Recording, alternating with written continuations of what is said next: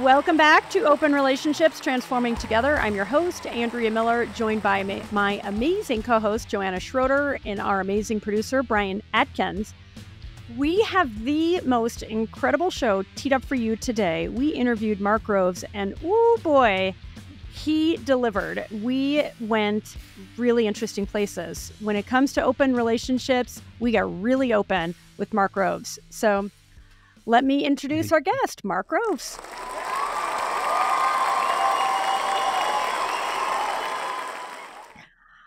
All right. I am thrilled to introduce our guest today, Mark Groves. Mark Groves is a human connection specialist, writer, founder of Create the Love, a platform that guides you to design the life and love you've longed for, and host of the Mark Groves podcast, as well as an object of great fascination on the Your Tango team. We are all pretty obsessed with you, as we were telling you a few minutes ago, Mark.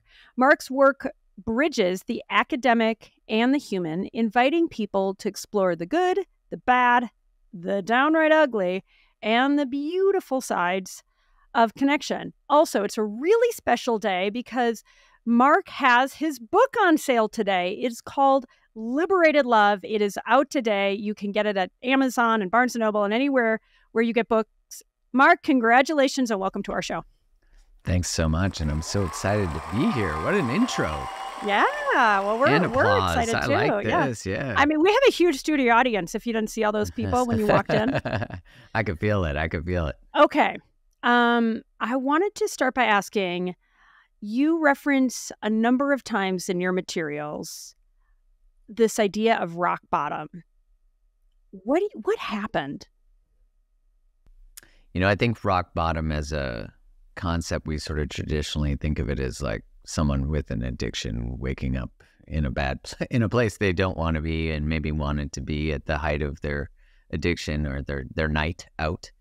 For me, I feel like life delivers more than one rock bottom, and I think of it more as emotionally.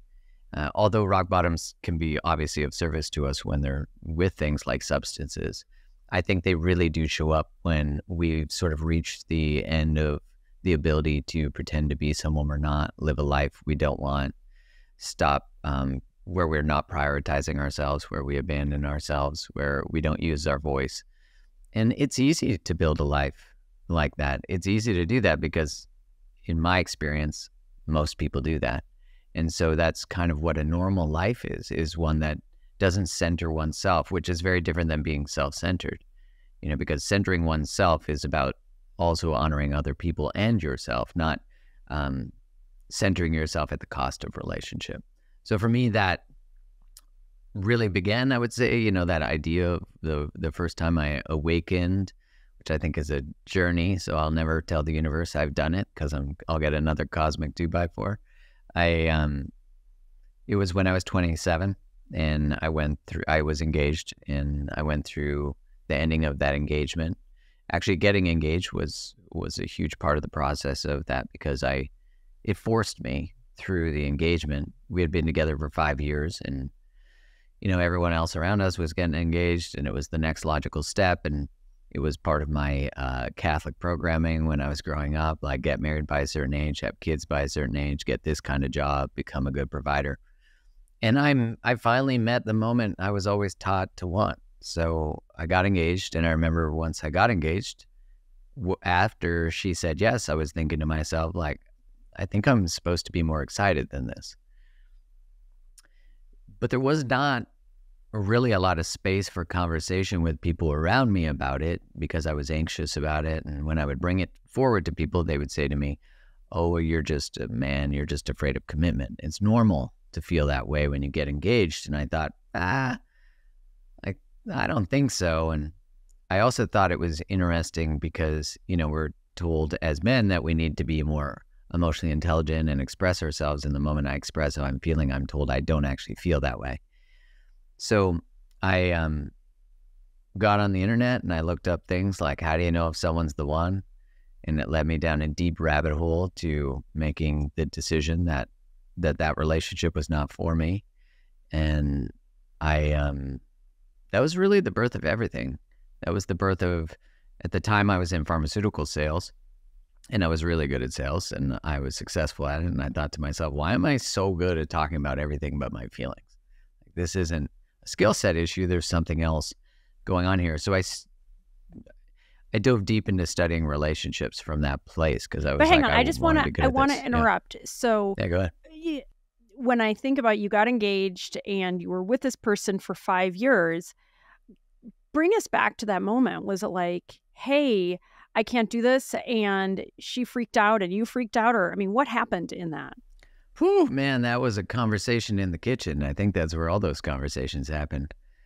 She got home from work, and I'd been stewing on it, thinking about it, and had consulted, people about it, and just made the decision that I needed to. And she said, "What's going on? What's wrong with you?"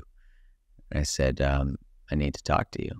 Like, this isn't working for me." And I can't really remember all the dialogue because that was, I'm older now. That was what was that? 18 years ago. I just remember crying, like both of us crying on the couch, and my dog licking my hand. And I remember that, and just kind of did you feel like you didn't love her, or I mean, what was it that caused you to go, this isn't for me? And was it her, or was it just the whole construct? Like you said, the Catholic programming, was it just like, hey, I'm living this prescribed life. So I'm trying to figure out how much of it was her versus you, quite honestly. So many beautiful layers. First off, it wasn't her. She was an incredible person. That was what made it so hard, is because it was like she was everything I was taught to want. The real, like, deeper layer of it is that I hadn't let someone actually love me in a long time. I'd been through a couple betrayals in my late teens, my early 20s, and I didn't know, but I had pivoted to becoming quite avoidant after that. And so I was with her for 5 years. I was in a relationship for 5 years. And to think that you can be in all of that and not be available is kind of wild to consider. But I hadn't confronted the betrayals I'd been through. I'd never really sat through and processed them. And so what was relational anxiety and not being able to choose this relationship, which in hindsight, I wouldn't change anything. It's exactly what I needed. And I wasn't capable of choosing it. I had a lot of work to do before I could ever show up to a woman who could choose me. I mean, I ran from women who could choose me for years after that, because I still hadn't discovered that I was really afraid of where commitment led. Well, Mark, let me interrupt really quick. When you say you ran from women who could choose you, in what sense do you mean that? Well, I loved women who were just out of relationships, so then I could help support their rehabilitation, and then thus they would need me and see my immense value. And when someone needs you, the perception is that they can't leave you because they need you. And this is the framework of codependency. This is the framework of people in relationship with addicts, is that there is an element that unconsciously we create the power dynamic where the person has something that needs to be resolved. And we just happen to be the one with a special set of skills to resolve that.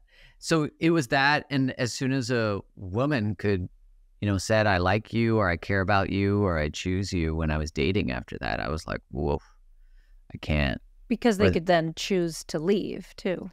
Exactly. Well, they were choosing me. And in a lot of ways, I was afraid that then it would deepen and then they would betray me in the end, right? The story would play out because I hadn't actually done the deep excavation of the betrayal that I'd been through. And it was that mainly, I don't know much about your background. I think you've written about how your, mom was a feminist, and I forget how you referenced your dad, but it sounded like a pretty good upbringing, or, some part of me is thinking like, okay, I can hear betrayals in my 20s, and I don't want to project as a person who comes from a family with a lot of addiction, but was there something, and probably codependency and all that stuff too, if I'm being honest, when you look back to what you learned growing up, was that what was modeled to you? There wasn't addiction in my immediate family, but definitely in my family tree. Lots of it. Half of my family's Irish, so there's a few, drinkers in there. The codependency, but not even addiction. Sure. I'm trying to figure out where you were unable to have the kind of really healthy relationship in your 20s that you've been able to create as you've gotten older. My observation is, or I'm connecting dots that I'm trying to connect honestly, that you didn't know how to do that because you that didn't happen around you. And honestly, that's been my story. So, I'm trying to understand just where, kind of what your background was growing up. Yeah, so I'm the youngest of three. I was really blessed. My mom was definitely a feminist. My father was the one I generally talked to about my relational stuff, and we philosophized human behavior all the time, which is probably where a lot of that was born. But my mom was overwhelmed when I was a kid, and as the youngest, I really spent my time trying to oscillate around her emotion. I see that I was, fairly enmeshed with her in terms of like, if mom's okay, I'm okay, right? And that's how subtle it can be. We had a healthy, quote unquote, healthy childhood, but this is how subtle it can be, is that, then when I was in relationships in my teens and 20s, I didn't have access to my voice. I didn't have access to boundaries. I didn't have access to my own needs, because when you're enmeshed with someone, you don't develop a full self, because when you're pivoting around other people's feelings, whether it's an addict, a narcissist, someone who's angry, someone who's just emotionally unpredictable sometimes, then their feelings become your feelings, and so when I was in my teens and my 20s, like even in those relationships where those betrayals happen, think about it. I grew up also in the 80s and 90s, so a lot of the messaging around men was really shifting then to that men are bad, men are evil, men are rapists, men are murderers. That's even more amplified today than it was then. And so I didn't realize that boundaries weren't being controlling. I thought if I had boundaries, that was being controlling, and the last thing I wanted to be like was like the men I learned about in the news and heard about from feminists. Yeah. Mark, you're saying something that it's really hitting me, because I feel like I identify with your mother. I'm a feminist and I do get overwhelmed. I don't know who doesn't, but I'm thinking about how we're saying you had a good childhood. There wasn't abuse. There wasn't really neglect. There wasn't something truly like what you're saying, dangerous or like really risky, but you still ended up with a wound. And I think what it brings up in me is that everybody is probably coming into adulthood with a wound of some sort. And what ends up happening is, if we are not taught how to process that or don't know how to put that wound in a safe place to heal it, that's when we end up truly stunted, so to speak, by the wound. Yeah, I agree with that. I don't think anyone gets out of childhood unscathed in some way. And that's not I don't think that's evidence of necessarily a rampant amount of poor parenting, although poor parenting does exist. It's more evidence of just the human experience, that it's so unique to our own lens of our experience, and we often project on people who have everything, quote unquote, whose families have lots of wealth, that they have no concerns, but then they often feel like their parents weren't present for them. So, it's like we're all handed a bag. I think the most important thing as a parent, as I am one now, but in my experience, even as a child, is that when a parent can regulate their own emotions, when a human can regulate their own experience, and that is how a child learns how to self-regulate. A child doesn't know how to regulate till they're about 3, and the only way they even learn how to self-regulate is through co-regulation from a regulated parent. Well, and especially a regulated mother. Let me just say regulating, just because I feel like that can be kind of a very jargony term. So what do you mean by regulating and co-regulating? So people aren't like, what are they freaking talking about? Yeah, no problem. So the nervous system is, when we think about the nervous system and how we respond in things, I think for those listening or watching, we would understand that when we get in conflict with our partner, maybe we get activated. Activated just means like you could feel in your body something's coming up. That's usually where you're reacting, usually, right? You exactly. feel it. Mm-hmm. Yeah, our nervous system is starting to get a bit what they call dysregulated, which means regulation is when you can make really great choices, your prefrontal cortex is working. Regulation is how you think you're going to respond before you actually respond. What the productive thing you learned on a YouTube channel or a podcast is of how you should be, versus you go back to some sort of behavior like defensiveness because as you know, you were saying, Andrea, that it's this encoded response. It's the response that you learned as age as old as time. And, you know, there's that saying that neurons that fire together, wire together. So familiar paths are the fastest place to go. So we go into fight, flight, freeze. Most people would be familiar with those terms. And fawn. Fawning is people pleasing. So when when a human has the ability to regulate, self-regulate means I'm able to, when I feel activated, I have the ability to calm myself down and think rationally. Or recognize, be smart enough to say, I'm freaked out right now and I'm going to step away before I do any damage, right? That's what I'm trying to do better. I mean, just keeping it real. Same. Well, and I always think with our kids, even just opening up to them about what you're feeling and recognizing that you're feeling it. Like these mornings where I'm having trouble getting you out the door to go to school are really stressful for me. And I know that I'm letting that stress get the best of me. And I'm sorry that sometimes that comes out with a raised voice or frustration. And I'm going to work on that. Like I'm going to get up a little earlier. I'm going to drink more water. I'm going to have a little more high protein food, you know, depending on how old your kid is. Because that's what I can do to help not fall into this trap of we got to go. That just raises our stress levels. And then my hope with my kids is that they see me admitting the feeling, because it feels like sometimes when a kid is in a chaotic or unhappy or scary situation, the worst thing is when it feels like the parent is going, no, everything's fine. Because it's like developmental gaslighting almost in a way. And I wonder if that's how someone like you or me, we end up being so hypervigilant to our parents because we don't necessarily know that they're going to tell us what's going on. That's what happened in my childhood, at least.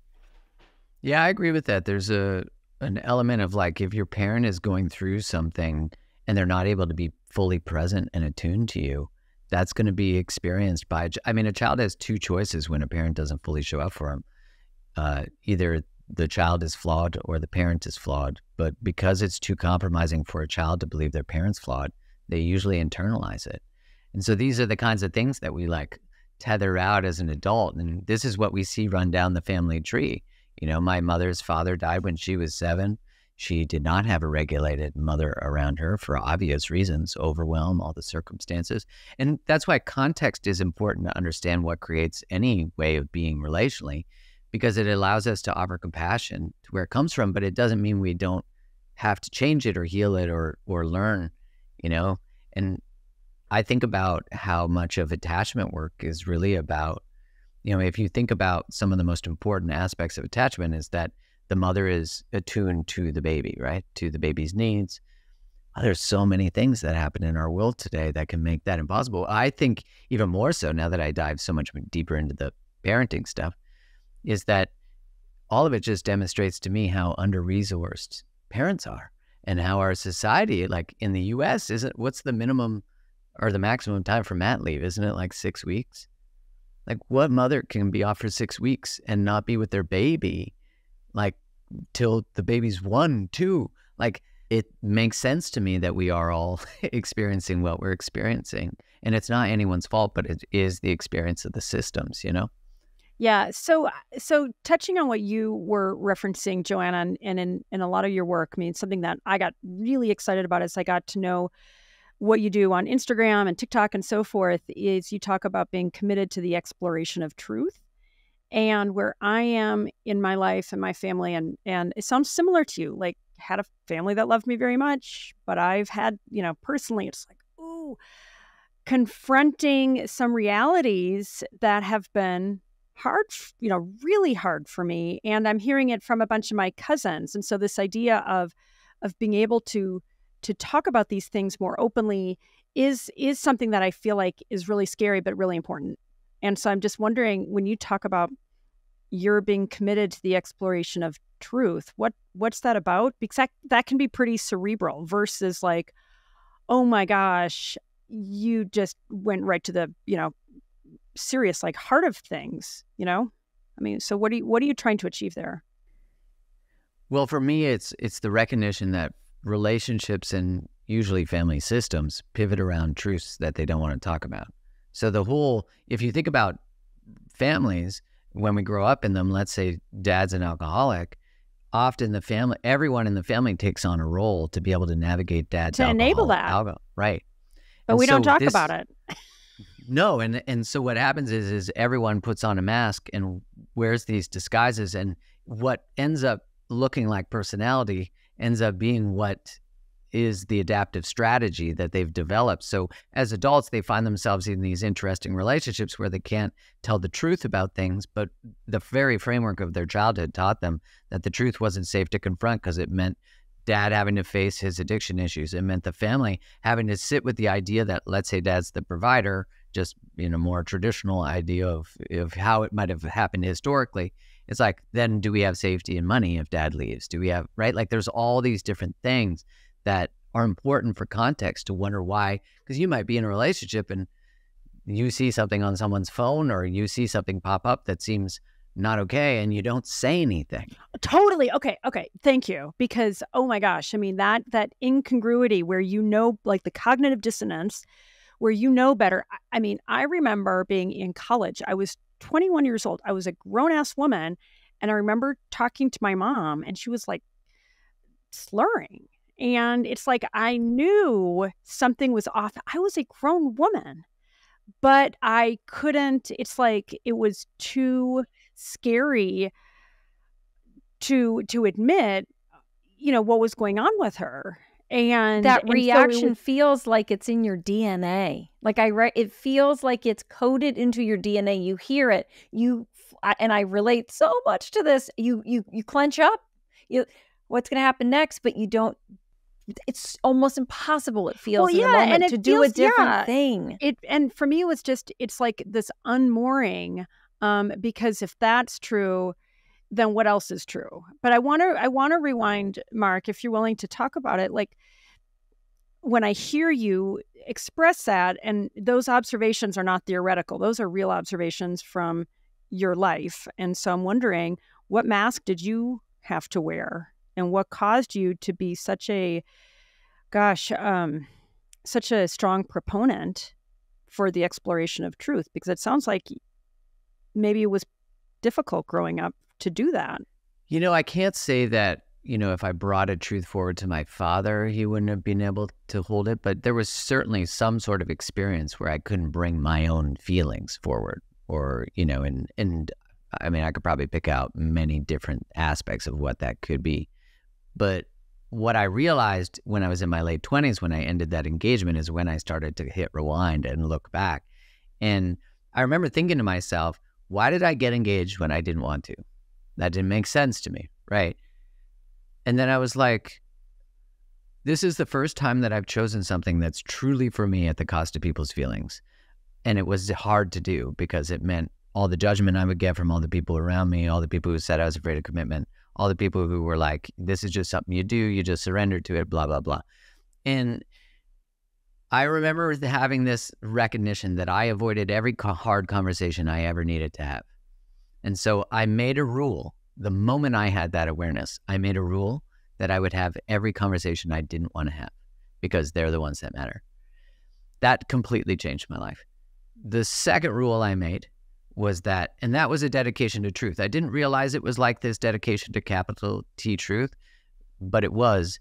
And it was because of how much of a life I'd built based on dancing around that shit, especially my own truths. And the mask I wore was that everything's good. I'm good. I learned how to be charming, funny. I learned how to smile all the time because I'm good. But I remember working with this psychotherapist where he said to me, I was doing sentence stems with him, which is where he says a sentence and I finish it. And the sentence he had me finish after I said something, I smiled, and he said, behind my smile is, and I just collapsed. Like, because there was so much that had been protecting for so long. And now I work with people all the time where that smile comes up and I'm like, notice, like, your response is not appropriate to the grief or to the anger. So like, just be with that. Well, thank you, honestly, for doing that work yourself so you can bring that to other people. Because I mean, I can't tell you what I feel like in my body right now listening to you. It's so relatable as somebody who has also been a people pleaser and, hey, and smiling and fawning and all those things. And the cost that I've incredible, incurred the cost. and the work, for, decades now to unwind that, to get back to the truth of who I am, right? And honestly, it's even in service to this show, so that it's like, hey, let's tell these hard truths that are embarrassing, so that other people can go, oh my gosh, I'm not alone. So I do appreciate your doing that work and being honest, and God bless that psychotherapist, because that to me, it's like what we are being called to do. But again, rewinding, when you talk about those hardest conversations, give me an example of like the one that was the hardest, or in the top 3 hardest. How did you approach it, and what'd you do? Well, man, since then, I mean, I left my job in pharma. I started writing about relationships. That was big, because the first time I ever put a post up on Facebook, here was this guy who'd spent a large amount of time trying to cultivate the perspective that he was a ladies' man and a player and had frosted tips, to all of a sudden I'm writing about emotion and relationship. And through my engagement ending, really diving deep into this whole landscape that was not, is like, dudes aren't writing about this stuff or thinking about these things. So that was hard. I mean, I just mean as one of the most biggest leaps I've ever had to take was actually saying I'm going to be who I am. And also recognizing when I'm not and when I am. So like really figuring out that congruence only comes with the recognition of incongruence, right? Like integrity is only found through being out of integrity. And I don't think it's never achieved, because you're always learning more about yourself and your values and what matters to you. And so the hardest conversation though I've had to have since then, my wife and I, when we were together for 4 years, we broke up. And when we broke up, we did a closing ceremony for the relationship. And that was probably the hardest thing I've ever had to do. And it was the most beautiful and profound. Can you summarize, did you have to go first? Yeah. I feel like in these hard, like what you're talking about, like you're going first. Oh man. So we had been in that relationship with a lot of, care and concern and compassion and skills. Like we had already developed quite a few together and independently. And I said to her, hey, like, I've never done this, but what do you think about doing a closing ceremony for our relationship? And I went on the internet and looked up, do other crazy people do this? And they do. So then I found a group of questions that I thought would be really good for us to do. So I sent them to her. She agreed. And, I pulled up, we were about a month broken up. And I pulled up to the house that we had been living in. That's where she was staying. And I was sitting in the car outside, and I remember thinking, I don't want to do this. And then I was getting emotional thinking about it. But then I thought to myself, do I not want to do it because I just genuinely don't want to do it? Or do I not want to do it because the person who does this doesn't exist yet? And the answer was the second one, unfortunately. So I went in, because I have a rule that if it scares me, but I need to do it, I do it. So that one was hard. We lit a fire, and we played music that was memorable to both of us for our relationship. And we answered 3 questions. The first one was, what were we most grateful for about the other person, and why? And we took turns. And that was hard to do, because you're like holding an ending as you're like really, you're like, this is ending, and yet I have so much love pouring through me. The second one was, what was our favorite memory? Or what were our favorite memories? Oh my God, that was gutting. That was, that was like the level of tears that just, it has like a musical score and fire going to it. Ryan Gosling comes waltzing across the room. Okay, I got you. Exactly. And then the last one was, what did we hope for the other person? That was harder to access. And we were honest about that. Like, oh, I hope you find your person. It's like, I can't access that authentically right now, but I do. I just can't express it in a legitimate way. And that really set the template for I didn't expect to get back together. I was done. Like, it was over for me.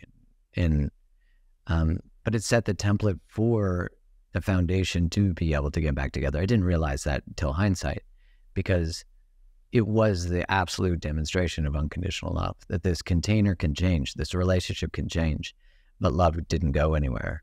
It reminds me of that edict of like, leave any partner you've had better than when you found them.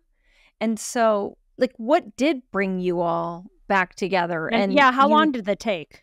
And yeah, I'm dying to know. We were apart 10 months. And what brought us back together is, we had been in contact a few times during that time. And, at this point, this is when like the public health experience was starting. So here you are in no contact with the person that, you love and care about deeply. And there's all this fear going on and drama. So there was a lot of tests to, are we going to dishonor each other's boundaries? But we didn't.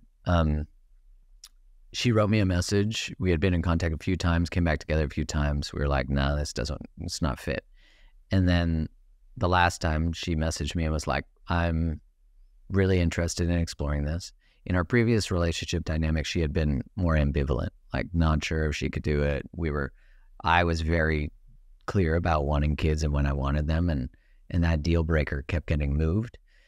There's a lot of layers to this. We go more deeply in the book. But yeah, she sent me a message and said, hey, I'd like to chat about this. Are you open to it? And I was like, yeah, I'm open to it. And we got together and she was like, look, I'm ready to have the conversation about kids. I'm ready to do that. And I'm ready to choose you. And yeah, it was a weird feeling, because the previous relationship, I'd felt like she never chose me, or like didn't choose me fully. And the healing of that for me was that I finally chose myself. Like, I had been in all these relationships where I never felt fully chosen, going back to probably when I was 18. And it was like I never had a fierce advocate for myself. I was meant to be that, and that's why it's so important to have a parent who installs a sense of self, that through validating and attuning to a child, they have the sense and the experience of their own separate self, and that it is worthy of love, admiration, and respect. Totally, except you can't give what you don't have, right? And so then as a grown-up, you've chosen, I've chosen, Joanna's chosen to learn these things that we didn't necessarily get, right? And it's hard and it's confusing. In fact, I was just thinking this morning, I'm getting ready, I think, to have a pretty serious conversation with my dad. And we're super close. And there's so many great things about my parents and all the stuff. But when I think, so for me, it's less about blame and it's less about almost like what they did wrong. For me, it's like what I didn't get and what I am healing from. Does that make sense? So it's like, I'm not interested in blaming anybody. I'm really not. But I am really interested in, even you talk so beautifully about the grieving the loss that you have, right, from failed relationships and from maybe what you didn't get as a child, and say, okay, let me sit with that ache, so that then I can move past it. And I feel like it's a gift to talk to you, because it feels like it's just like, oh, that's the work you've done. Well, I want to, growing from what Andrea just said, you said something much earlier that really, really, it was like a hot poker in the air, where I was like, oh, you said that we want men to be more in tune with their emotions, and then we reject them or tell them to zip it when they bring those emotions to us. And I'm writing a book about teenage boys, a parenting book, and I keep running into something similar, right? And I wonder, like, as a society, what are we so afraid of happening if we let boys and men really express their emotions? That's what I can't figure out, because we say we want it, and then when they do it, we reject it. We're like, don't really want them to do it. And I keep thinking, what is it we're so afraid of men and boys saying? Well, I think on a very deep understandable level, there's a fear that male emotion means danger, because if you think about it, the emotions that we tend to amplify or are in the news and everything is about aggression. So it's better to suppress all feelings because, I remember interviewing Harriet Lerner, who's a really incredible writer and teacher in relationships. She's a psychologist, and she said that the reason that more women seek out emotional and relational information is because every subordinate group needs to learn the needs and nuances of the dominant group. And so there's very much a survival reason that women need to learn emotion and relation and how to understand it, how to regulate other people, how to bring them down, all that kind of stuff, because life literally can and still can depend on that. And I think, there's a lot of, we send men to war to die, which now we send everybody, but we've previously sent men, and more men do go, and more men work in jobs that have more fatalities. So we're quick to let that happen. But we definitely, I think there's been an important balancing of power that needed to happen in the direction of women. Absolutely. And my concern has been that, but we've, in doing that, forgotten about men in a way that we blame this whole system and everything that operates, we blame it on men. But like any relational system, we're all participating in it. Now we could, of course, talk about how power works and did people even have the ability to speak up or stand up? Of course, not always true. But now we live in a time where that is possible. And, in Brene Brown's research, she talks about how when a man cries in front of his partner, she is like gets angry with him, that she's turned off by it. And I think that that's a generational thing too, because, and I've always, if I go on TikTok or something and I hear people saying men could show up more emotionally, men could show up more vulnerably, and they choose not to. And I want to, it gives me that feeling of you're not listening. It's we literally beat this out of boys and men for generations. They literally got beat up for being vulnerable. They literally their lives were in danger for breaking that mold. And we as women have to be very careful that we're keeping in context how much growth from Generation X, which is me, to Generation Z, which is my boys, that growth is massive. And it's we just have to have a little bit of sort of generosity with each other as we try and figure out how the world is shifting and changing. A little more are they choosing not to do it, or are they battling some force that at one point was literally life-threatening? Just try and keep this in mind. I mean, it's a great point, because it's like looking at a heroin addict and saying, just quit. We're projecting our own access to emotion or our own access to free will onto someone else. But, if we traded experience and self for any other human, we'd do what they do, The idea that why don't men just choose it? I think there's a couple frameworks that are really important here. One is that it's true. Why men do need to show up better. Men need to develop more emotional fluency. This is evidenced in 70-80% of women file for divorce, It's evidenced by what's going on relationally. It's also evidenced by the complaints that we hear about men in relationship. But then you have this other side where it's the way that relationships have evolved. If you're sitting beside a dude in a war field and he's crying, he's not great to fight with, right? So we have these evolutionary things that have framed men to not have grief, and that a man who is crying is, I get that on a deep sense, there might be a lack of trust in a man who's crying. So because we do this to little boys, as you're saying, we do this. We're you're fine. Don't worry. Keep it up. The saying "you're fine." I mean, I've had to wring that out. It's you're trying to help back to the co-regulation. You're trying to help regulate them, and when they're not feeling fine, and you realize as a parent how effed up that is, because they're not fine. So to be told that you're fine when you're feeling terrible, it's I'm going to say, can we just stop doing that as parents? Yeah. And just, I made this shift. Yeah. I made this shift from saying, you're okay, it's going to be okay, to saying, to saying, this isn't forever. So Yeah, like that's my what. Yeah, son, that's what I try to do yeah, with my son too. Just to say, my hey, son had a yeah. horrible high fever, and he's Mhm. 16 and he's 6'5". He's huge, but he was just, you could tell he was like, spirit was broken by this fever. And I was like, it's so bad right now. It's so bad. I hear you. In a Nice. few days, you're going to feel so much better.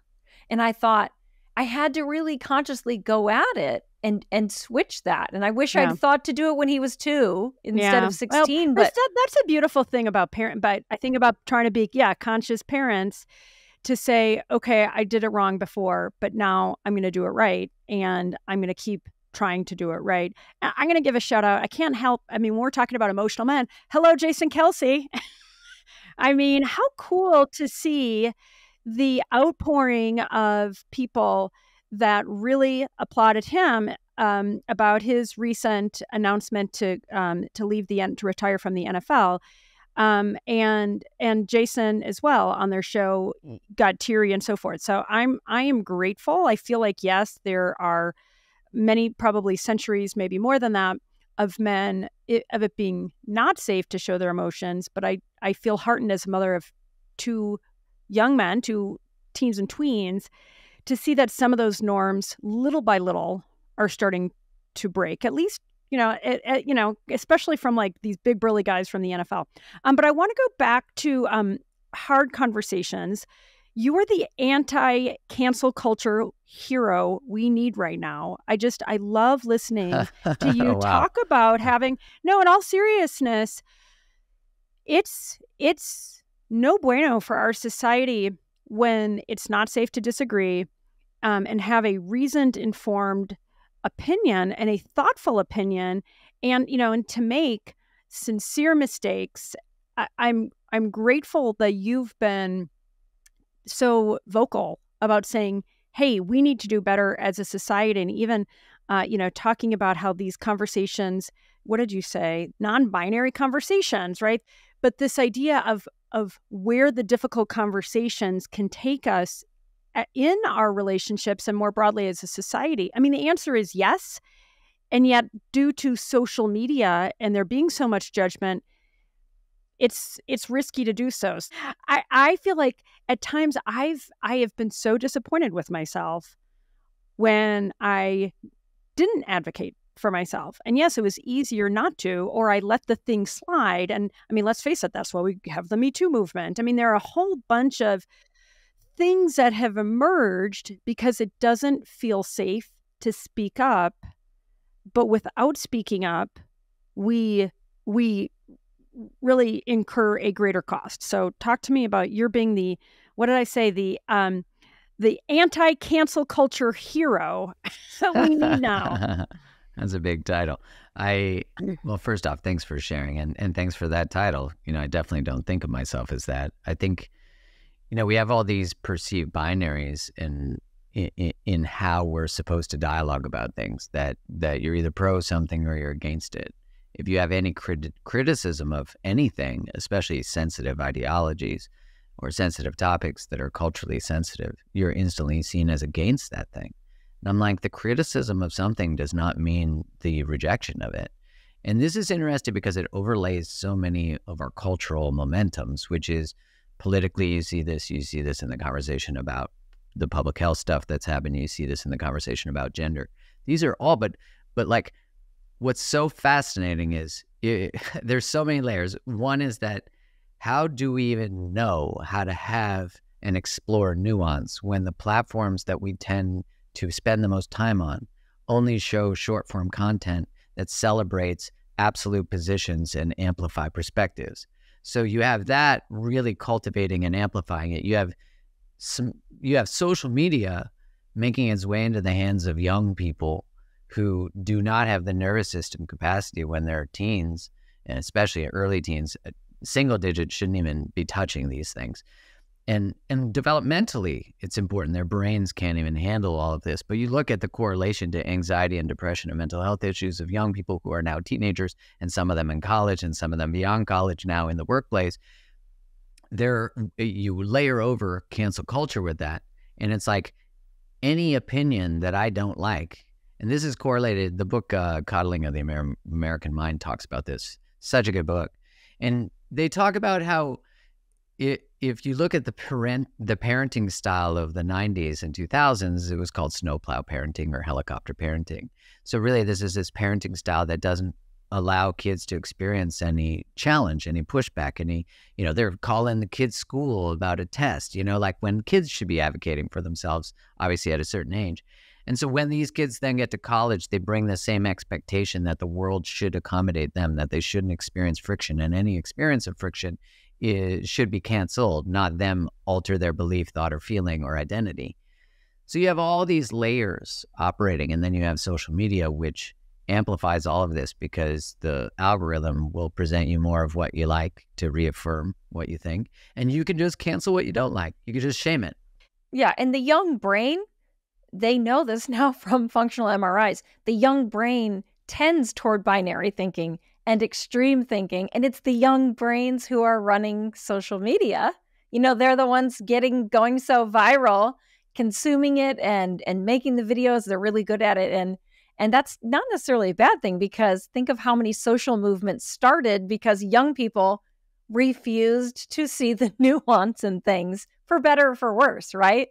But then when all of the adults in the room start to jump on board, and then you get those really extreme versions where a life is ruined, which I believe is, personally, I think that's pretty rare. That's when you start to go, okay, let's get our hands back on the wheel. I don't think it's rare. It's pretty rare. I mean, to have in reality, ruined through cancel culture. Yeah. Oh my God. I don't know. There's very many examples. Catherine Griffin. Lots of professors have had their lives ruined. A lot of students, a lot that never make the news. Oh my God, totally. I mean, one of my closest friends was canceled, and it's like, you got to, and it's like you go into obscurity. So in terms of what you're doing, do you feel like, are people responding to you? Are other people either quietly or not so quietly saying, oh my God, Mark, thank you, because you know what, we're all effing sick of this? Yeah, I mean, it's codependency, right? If I'm not willing to bring forth what is actually true for me and I'm coddling people's feelings, then I'm not actually creating the type of world that I want to live in. I'm agreeing to operating at the other person's lower capacity for dialogue. Like, that's what I think is so wild about the world today. This is a social movement. This is actually a social movement. But hang on, I just interrupted you, and I read that you have that written somewhere, but say it again, because I think you frame it beautifully. So say it again, please. About how, like, the lowest common denominator. Yeah, we've created the circumstances where the people who decide what we can talk about and our capacity to dialogue about it are the people with the least capacity to dialogue and the people who have the lowest capacity for difference.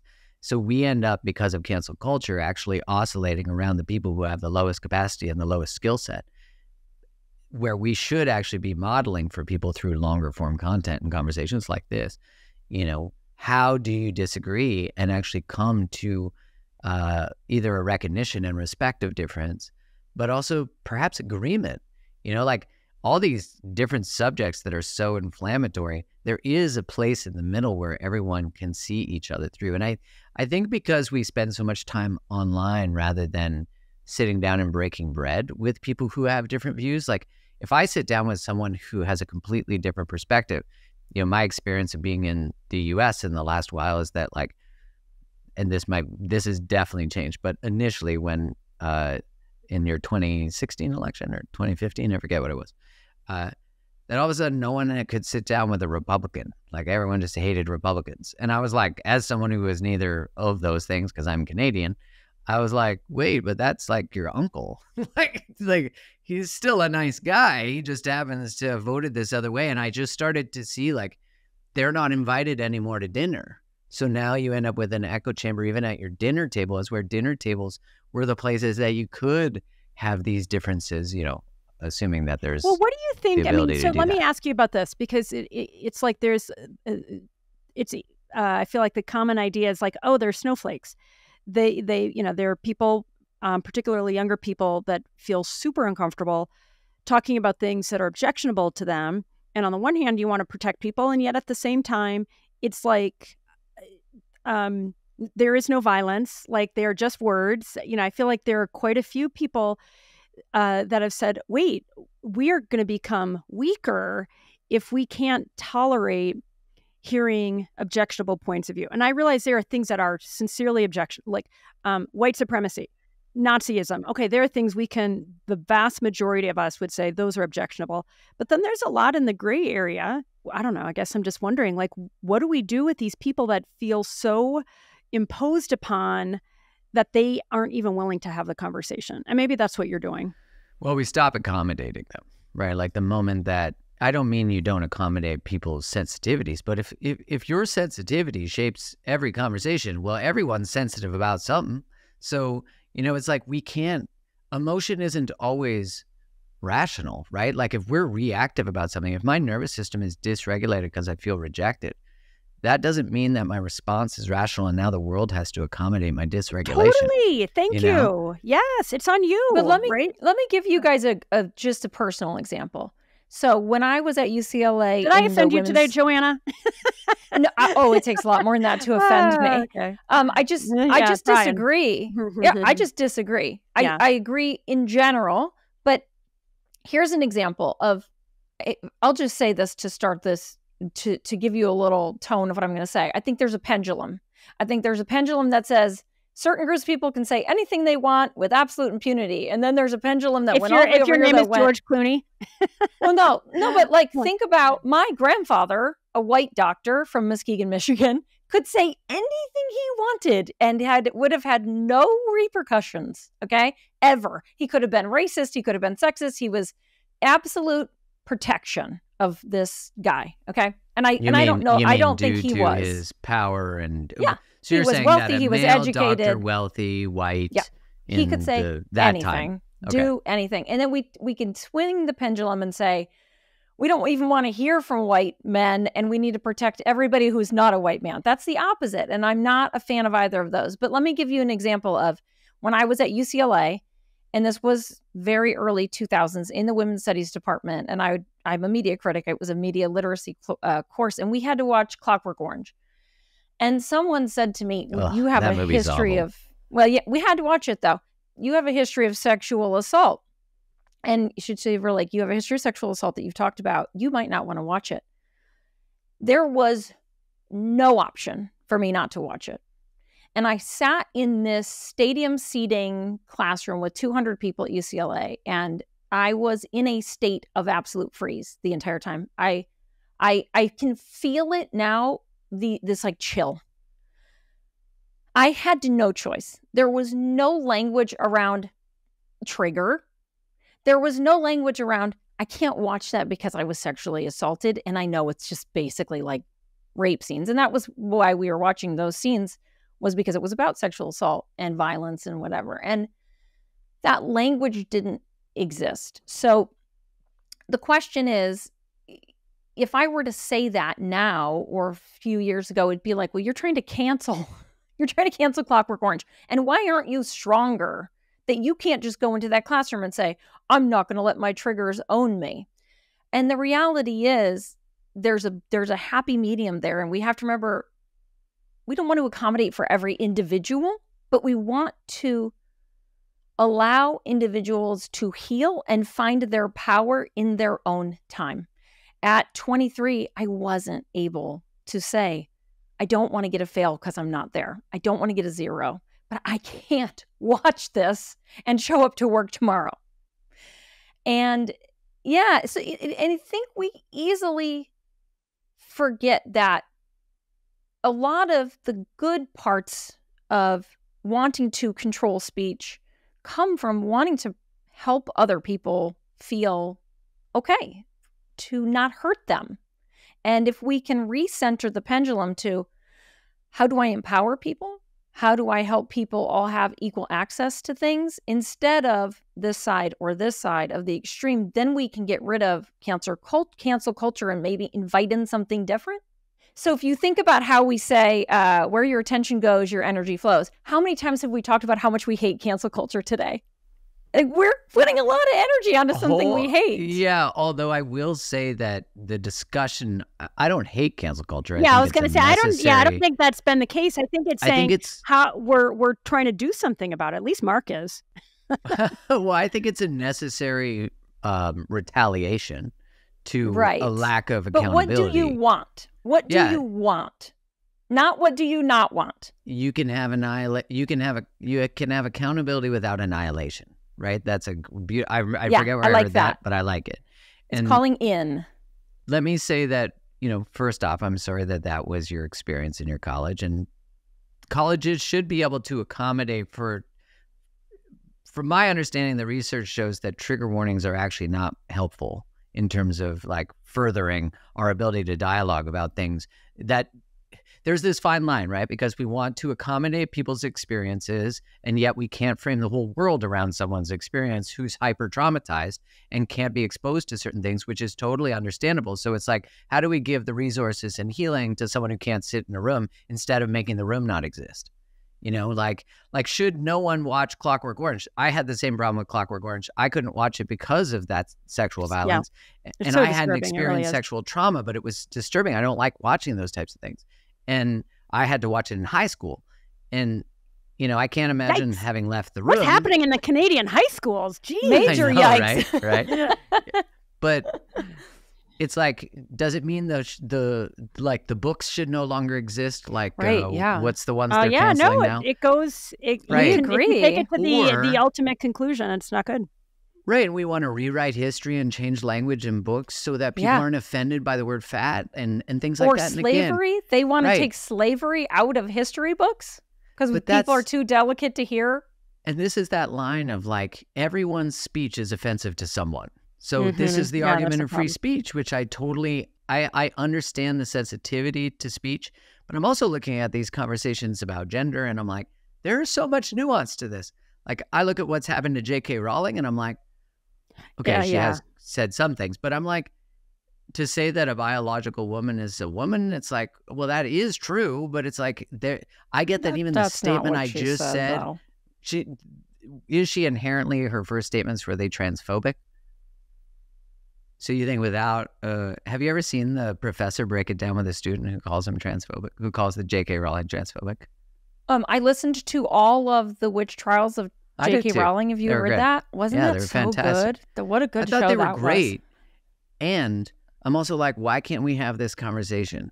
Like, this is such an important conversation. But that podcast had that conversation. That was what's so exciting about that podcast, I think. But being able to talk it through and hear everybody's perspectives and go through it without it being like, if I'm like, Mark, I disagree with you about J.K. Rowling, I want us to still be able to be friends. And we should be able to. Yeah, that's what we both want. Yes. But I want to go back to the accountability thing because I feel like you just used accountability versus annihilation. Mark, you talked about that you embarked on this part of your career. You commented that you knew you needed to be accountable. So what do you mean by that? And how do you hold yourself accountable? Well, I think it's to doing my best at living what I talk about, at being able to hold difference, at being able to, I found during the height of the pandemic, I was angry about some things and the way that things were handled. And that didn't make me open to dialogue and discourse. And my wife once said that to me. Yeah. She was like, your videos are creating the same division you're trying to fight. And I was like, oh, is this liberated love? Yeah. Oh, no, but that's awesome that she could say that and you could hear it. Well, as soon as she said it, I was like, oh man, that's true. Like, how do I participate in these conversations, even with anger, but actually just keep practicing to maintain openness? Because no one listens to someone yelling at them. Actually, at the basis, if your nervous system is dysregulated when you speak, people get dysregulated. So, it's like, there's like something in the magnetic field of our emotions. Yeah. I'm convinced, right? Because it's the mirror neurons. Yeah, the mirror neurons. The mirror neurons. I feel like there are so many ways that it's a tell, right? As much, it's like through gritted teeth, you're not gonna fool anybody. Yeah, I think this. So the accountability is really about like, can I live everything that I talk about, and how does a message that's not incongruence land? It doesn't land, So it's like, I think it's Gandhi who said, "Let your life be your message," and that really. There's a quote from Ram Dass. you want to see in the world? Oh, talk to me about Ram Dass. Huge fan of his. He has one of my favorite quotes from him is that I hope that I live with the integrity that the truths that live within me are the same as the truths that live outside of me. And when that is not true, I'm sending a message of both love and fear. And so I think about that a lot of like, what is true in my experience that I don't share and people don't see, that I hide. And my work is to bring tell it out. us. Yeah, I mean, no. And okay, so Wow. two things. One, but first, even before then, like, I just love it, and I'm so grateful. And you are the person I need in my life right now. Honestly, it's uncanny that we're talking, because it's, you talk about not wanting to wear the mask, or however you say it. Like, that is where I am in my life right now. It is so freeing, and it is so scary. And to say to yourself and to the world, I'm going to hold myself accountable, back to the universe hitting you with the 2x4. Well, that's inviting scrutiny, right? But that's what it's like you're answering the call for yourself. So I love it, and I'm grateful. But then, okay, so now where have you screwed it up, and tell the truth that everybody else then can go, okay, we're not alone. Well, this comes out when? April 16th. So this information will be public. But for me, I've been really wrestling with my experience with social media for 3 years, wrestling with its impact on my mental health, wrestling with this recognition that I'm in relationship with something, which I don't believe is true of platforms that actually compensate creators like YouTube or Twitter, I think now pays for impressions. But I'm like, those are reciprocal relationships. The platforms actually compensate the person putting up the thing that grows the platform. That's the whole irony of it. But my experience with Instagram as it's continued to change, and Facebook too, but Facebook had a huge algorithm change in 2019 or 2018 or something that completely devastated people's pages. They'd spent lots of money building out their networks, and then boom, gone. And with the Instagram, I've just noticed that it's like, it feels like I'm in a relationship with an abusive person, because I was feeling the other day, a couple of weeks ago, I'd had some sense of like, I really need to dive into how I feel about this. So I look at I write down like, why do I resent Instagram? Oh, I resent it because I feel powerless. Why do I feel powerless? Because I'm the one who's choosing that. I'm relating to it in a way that it has power over me. Well, I feel powerless because a lot of my business has been built on it. So because of that, and think about it in the framework of relationship, financially dependent. So the algorithm is a mystery. It will never be discovered. And the moment you think you figured it out, it changes. So now I have, it's a lot like walking on eggshells with an abuser, with a narcissist. Nothing is ever enough. No content is ever enough. They always want more. What time do I post? What music do I do? And really ultimately what they use the platforms for, which they're allowed to be a profit-driven company, of course, is that they use it to monetize people's attention. So the more that they curate the creator to create content that monetizes more attention, generally means the creator has to perform in order to do that.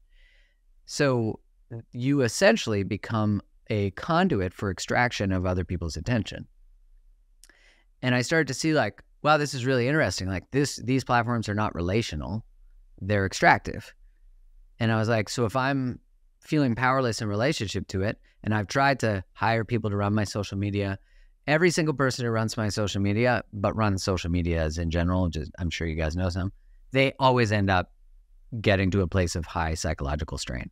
Always. I've yet to meet someone who can run social medias and improve their mental health. It's impossible. And PSA, don't go into that career.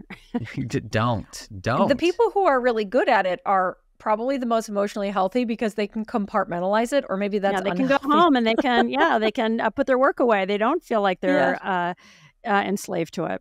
And that's not me. I'm not that person. No, I'm not either. I think the compartmentalization is right. Look, for some people that those platforms are in alignment. There was a time they were in alignment. For me, I met my wife on it. Like I built a business on it, but I'm going to delete my Instagram.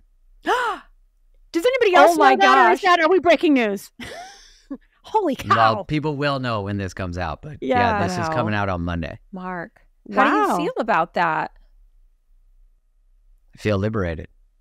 I feel like it's something that I've been working with lots of people on it, and it's like, can we hire someone to run it that would keep you at a distance from it? And I'm like, no, that's like hiring someone to be in a relationship with the abuser. Oh my God, I've got so many. Yeah, I've got so many millions of questions. So what will be your primary way? Because you've got a huge audience. You have over 1 million engaged followers. You bring so much wisdom and heart and honesty and courage through Instagram. So what does that mean for you being able to shine your brightest and help a lot of people? It means doing it through different avenues. So I'm going to use YouTube and my podcast. And I just feel like there's my time on the platform has come to a close. And it feels like all the energy I put into figuring out all these things, algorithms and all this stuff, is a waste of my time. It's like I could put that into creativity and long form content and documentaries and videos and conversations and podcasts that bring me alive, you know? Well, as a CEO who's built a successful publishing business on the back of Google, you know, and social media, I'm 100% with you in terms of the downside. But I mean, without Google, your Tango wouldn't exist. And I would be surprised if Mark Groves was the famous superstar that so many people love if it wasn't for Instagram. Right. I mean, so when I think of those extractive relationships, there's something to be said about that. But I also really admire the integrity of your saying, I'm out, I'm done. It's too great a burden. Well, you know, the truth is that I can't be in the relationship that I have with my wife and promote a book on liberated love and have written a book like that and then not be liberated in every relationship in my life. I refuse to participate in relationships that require... That's integrity with a capital I, dude. I refuse to participate in relationships that require that I tolerate something, which, you're right, I've benefited. And what's really interesting about this, I was talking to someone on my marketing team, and she was saying, like, this is how I pitch you. So I'm really like sitting with the idea that I have to recognize. A million followers, just kidding. It's scary, yeah. Well, she said, it's really interesting because I'm having to sit with the reality that your value is somehow perceived in your follower count, not the content you create. And she's like, this is going to be transformative. I honestly, and I bet I wouldn't be surprised if you see other creators, probably not a ton, but a handful that look at you and the courage of your conviction really being a game changer. And even, I mean, when I think about that for your team and I think about it for you, the energy that carries, I think you're going to blow up. Honestly, like just listening to you, it's like, F yeah, like here we go. It's a headline. It's a headline maker move. And as long as it's authentic. What makes it, right. What makes it the headliner move? It sounds like it's authentic. The headline. Mm-hmm. Yeah. That's the hard thing of like, I'm sure you all, I know Andrea knows Marianne Williamson. We had her on the show, but every morning I listen to her Substack has the little morning prayer meditation. And this morning it was, may my job become my ministry, which sounds religious. But if you know Marianne, you know, ministry is more of like a God-like thing rather than Christian or Jewish or anything. And I've thought a lot about that. And what happens sometimes, the downside of that is I'm doing good work. I'm doing good work. I'm doing good work. My work is of service. I have to reach more people because it's such important work. And then it's so hard to stop doing it the way you're doing it, even if it's killing you. You start to sacrifice yourself because of that. And I really sat with that when Marianne said it. And it's so interesting you're saying this about Instagram because it's, Mark, how much are you limiting yourself and the men especially that you can reach who really need to hear you? And then it's when you do that, but then it's, Mark, what kind of an example are you setting for the men who do admire you by saying, this is not healthy for me. I'm going to tell you why, and I'm going to stop doing it. Well, and his whole, I would expect the large majority of your followers will follow you to YouTube. So that's good news. Yeah. You know, and that authentic move is the modeling. I just have to reach them algorithmically. You know, that's again, this like, the challenge is I've built 1.1 million followers and 100 and something thousand on Facebook. that I don't even have access to. Like, I built a business in someone else's business. Oh, no, we get that. I mean, that's, talk to me. We live because that. I'll never do that again. Yeah, as a media business, we totally get it.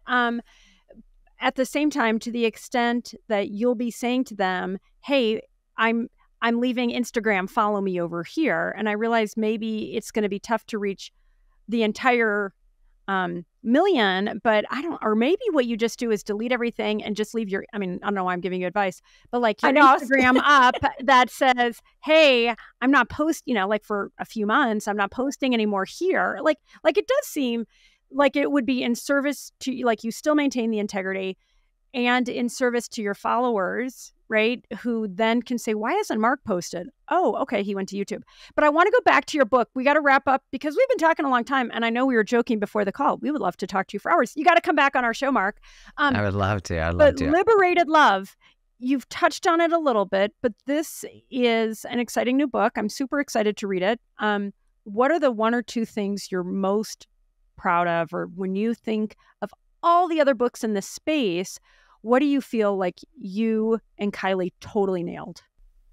And Kylie's your what a beautiful question. Your co-writer. Yes.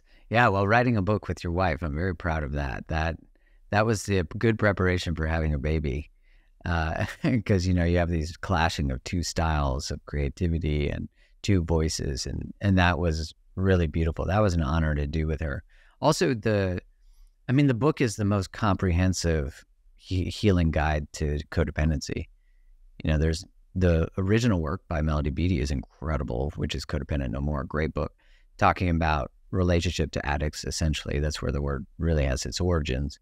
But Kylie and I, what we found was, even with all this knowledge, even about codependency, that we didn't really understand the deeper layers of codependency that were happening.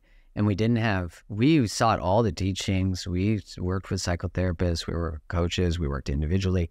But there was a deep layer that we had to put together by going through it and breaking up and then coming back together. And these are these deeper, more subtle codependent hooks that people create. But hang on, let me just interrupt, because I think there are going to be a whole bunch of people that are like, you're saying codependent, I don't know what you're talking about, that it doesn't apply to me, I'm not buying your book. So can you phrase it in a way that's like, what that behavior looks like? Because then people be like, oh my God, that totally is me. Yeah, you know what I mean? Thank you. Yeah, so the framework of the book really offers the opportunity to walk people through how to move from behaviors like people pleasing, not using your voice. Codependency is the word we would use to describe this. It's the framework of, like, generally one person who is abandoning themselves and prioritizing everyone in their life. And then there's the other person who is often being prioritized, but that person generally will identify as a problem. Like, they have the issue that needs to be solved. We know this in the framework of a relationship of an enabler with an addict, but this dynamic exists in almost all relationships in subtle ways. And so the book really breaks down these patterns. We define codependency in the book as when we source our safety and security from something or someone at the cost of our own selves, our own health, and our own well-being. So who hasn't done that, right? Well, so it's basically unhealthy. If I was just to say, this is a compelling, actionable book on unhealthy relationships where, and you said the people pleasing, not using your voice. You used a few minutes ago walking on eggshells. Like, I think of my own relationship. I'm like, I'm working super hard to break free of those patterns. I need your book. Yeah, if you're single, dating, in a relationship, it's for you, because it really is. If you're hitting the same patterns, picking the same people, can't get past the same fights, it overlays. Also, what's different about it than any other book written in this space is that it overlays not just your relationship blueprint, attachment, it actually integrates the nervous system and how the nervous system works, so that because there's no true healing without healing the nervous system. And this is a more recent conversation in the world of psychology and somatic health, somatics being the body, and the conversation about the nervous system. Well, I was listening to Huberman the other day, and he was talking about the, what is he called? The psychedelic sigh, physiological sigh, and how there's this mechanism you can use. It's the deep inhale and a short another, and then the long exhale. So people are like, what are you even doing? But it's this really cool way to very quickly calm your nervous system, little public service announcement. But what he said in describing this was, and we'll try to see if we can put that link in the show notes because it's so good. He said something that rang so clear in my mind when he said, so often we try to heal mind with mind. And I'm like, oh my God, that's the message I need right now. That's really good. Right? Versus saying, to your point, and this idea of somatic, so we're healing our bodies because, we have the embodied brain, right? The nervous system is the embodied brain. And so rather than, because I've been somebody who's been like, Joanna and I are both type AAA Aries, like so hardcore about like healing mind. Yeah, I know. Watch out. We didn't tell you before. Oh, we should have done a trigger warning. Sneak attack. Yeah, sneak attack. No, but in all seriousness, the idea of, I'm so on fire with this now for me and my journey and for people that I love and care about. I want to share my amazing audience here to continue to try to heal mind with mind. Listen, I'm for all for using the mind, but I think for the vast majority of us, healing mind with mind is insufficient. So I'm really glad to hear you talking about with your book, Liberated Love, that you're incorporating how our bodies using, I'm guessing, like breathing techniques and different ways that we heal physiologically.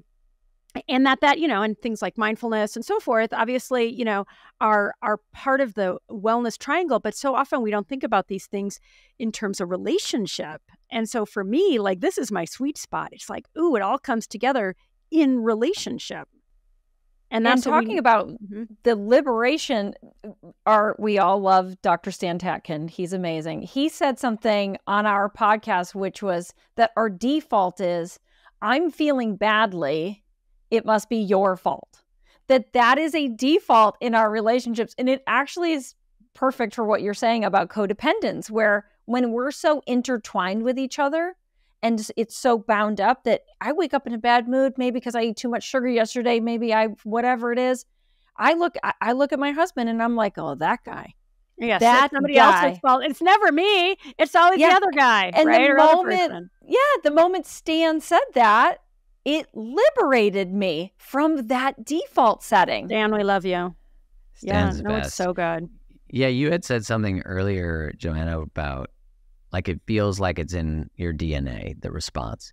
And it is, like these are the somatic imprints in how we respond to things, and also because we haven't been taught another way and our nervous system doesn't have the other pathway available to it. So we have to learn. We talk about in the book, increasing even our capacity for good triggers. We get triggered by vulnerability and openness and safety, which doesn't sound like a rational thing to get triggered by, but if it's associated with trauma, then of course the irony, we want to heal the thing, but they live very close together, and so none of it is complete without being able to really. Well, I just want to let some people off the hook, starting with myself. And you had a great Instagram the other day that I just saw, Mark, talking about how we beat ourselves up when we're on a healing journey and then we get triggered. And I loved how I was like, oh, like I said, you are the guy I need now. Thanks for being on the show. Where you talk about how the beauty of these triggers occurring again in our life is that it gives us the chance to respond rather than react. And I often think, oh, this is my chance for mastery. And yes, I F it up at least half the time. And then I'm like, oh, I guess I'll wait for it to come back because then I could try again. Go seek out triggers. I know. I'm going to seek them out. That wouldn't be unlike me, AAA Aries.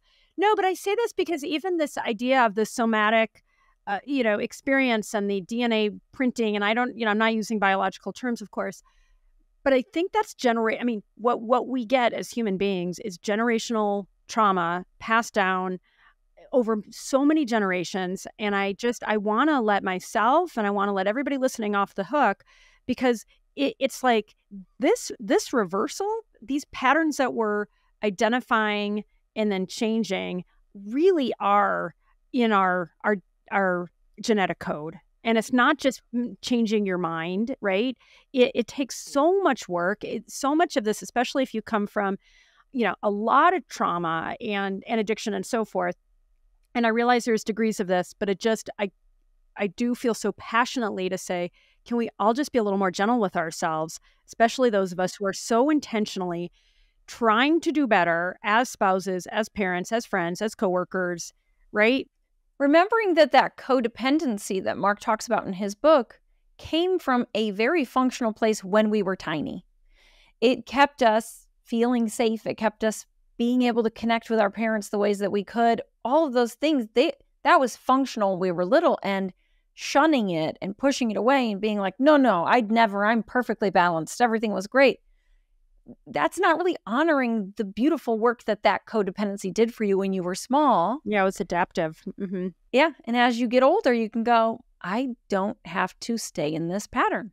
And like that's why the title's so good of Liberating Love. It's like, yeah, you are liberating yourself. Yeah, the idea that you got to love what got you here, no matter what it is. Yeah, no, I think that's, such a compelling way to change your future trajectory, so you don't feel so connected with guilt and blame and shame to the past, recognizing that it did serve you. This has been an amazing show, Mark. I'm so grateful to get to know you and eager to have you back on our show. Anything we didn't ask that you're burning to? I mean, I probably about 10 hours worth of stuff. Good. I love it. I mean, I love that you touch every subject. It's honestly, it's so beautiful, and that there's not like you can't talk about that thing here. I think that's really important. That's modeling exactly everything we're talking about, and healthy disagreement and respect, and that, like, love doesn't go anywhere when there's disagreement. And yeah, I'm just very grateful. Thanks to all of you listening too. And for the people who are listening, who listened to me push back and listened to Andrea push back, we want you to know we've had to work hard to get there, because we both are pleasers. And so for us to be able to say, well, I disagree, that was work we've been doing too. Like, we're being open about it. It's not like, it's not always easy. Oh my God, we can we're going to eventually do a whole show on going from being a people pleaser to a not people pleaser.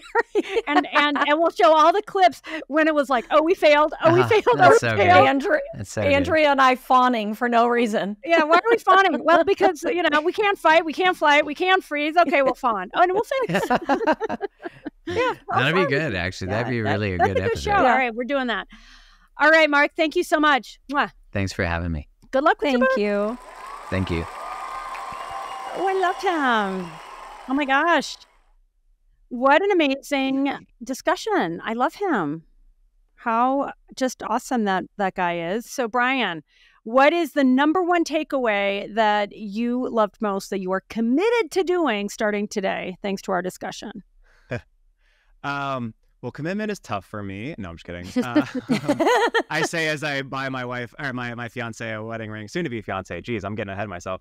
I know she's going to say yes, so I'm saying fiance, because we already talked about it. And she's like, when are you buying me my ring? My hand is feeling very light. So, but no, there was a bit that he said when it was around the time when he was talking about his fiance, and how the not only the fear of commitment, but like wanting to make the change. He had a great line that was, the idea is centering yourself, not being self-centered. And I was like, whoa. Oh, that's good. Like, yeah. So that one definitely stuck with me, because there is this idea of like, you need to take care of yourself, but you don't need to be like up your own asshole. You know what I mean? Not to put it so bluntly, but not selfish. Exactly. I love that. All right, you guys. Joanna, you ready, or do I need to go with mine? I really liked how open he was.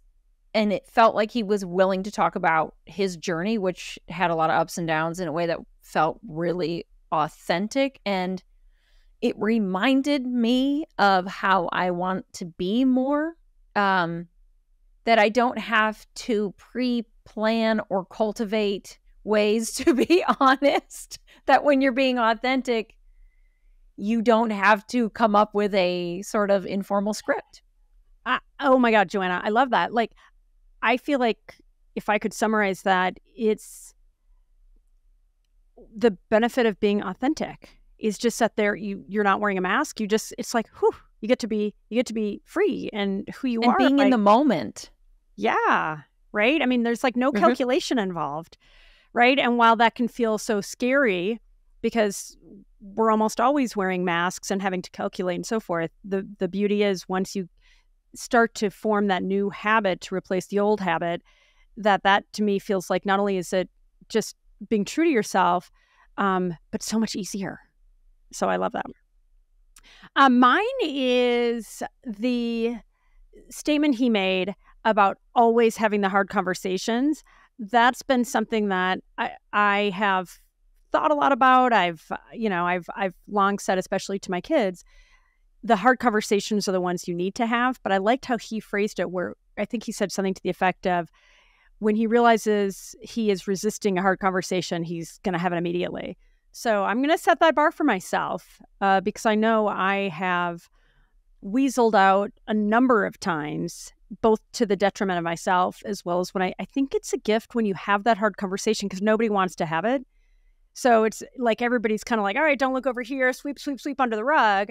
I'm guessing the more that I'm able to do that in my own life, the more I'm able to reach out and help, if I'm feeling the disconnection or the, malcontent or whatever, I'm quite sure others are too. So that's especially if we can do it like balance to some degree our need to please and wanting to find the best way to do anything. That's also a superpower in a way. So it's like if you can balance both, take the time to totally think it through. A superpower. Yeah. When he was, angry, he was talking about how his wife confronted him. It's like, dude, you're kind of angry and you're shutting down the energy, just like what you're objecting to others doing.